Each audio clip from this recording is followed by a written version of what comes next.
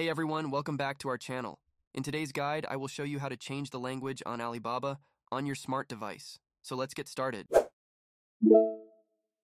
Open the Alibaba app on your smart device and make sure you are logged into your account. When the Alibaba application opens, in the lower right corner of the screen, you can see your profile that says My Alibaba. Click on it. Then on the next page, at the top right corner of the screen, look for the hexagon-shaped setting option and click on it. Clicking on the option setting will open a new page where you will find the language option in the drop-down menu and click on it.